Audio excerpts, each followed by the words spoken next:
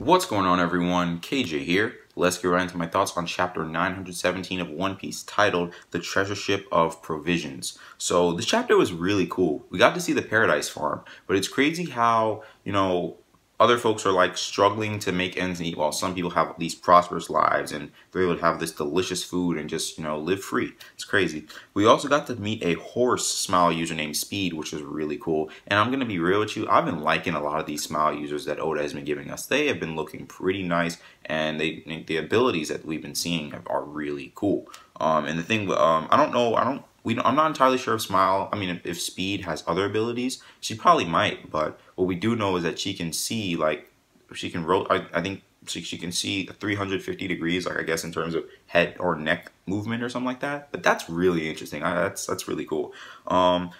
We also, Kiku might also know, might know or might have heard of this Shutemaru character, this mysterious Shutemaru character. So once again, I'm looking forward to getting more info about them. We also learned that Jack actually survives Zunisha's attack. Remember when he got attacked by the elephant and he was in the ocean? He's actually survived that, which is pretty crazy when you think about it. And if Luffy's group anchors Holdem, Jack could actually lay waste to Bakura Town. So yeah. Oof. So definitely a tough situation. But we're also getting the start of a Law Basil Hawkins fight, so that's definitely going to be interesting. I really enjoyed seeing both of them in Salabedi Archipelago. So now seeing them take on each other in like Zoe, or not Zoe. I'm sorry. I just got oof real quick. I'm sorry. Wano is going to be pretty interesting, especially if they have any more new abilities that we haven't seen yet. But back to the tough situation I just explained. It didn't stop Luffy and Zoro from doing what they do best, and it gave us some great moments at the same time.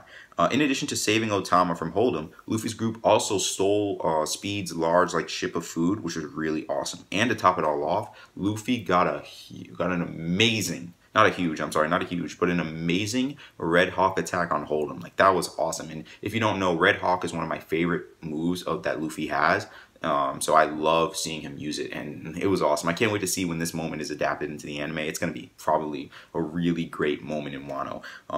But now it's great, okay, yeah, great and all that, he got that awesome attack on Holdem. But back to the whole thing. If they anger Holdem or if they cause a big ruckus, Jack could lay waste to Bakura Town. So what does this mean going forward? Will Jack destroy Bakura Town, or will he be stopped?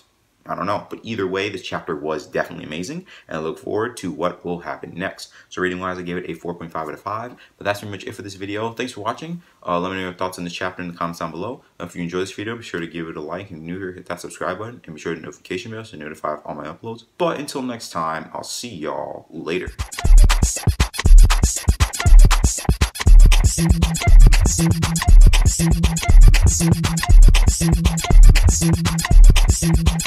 Zoom.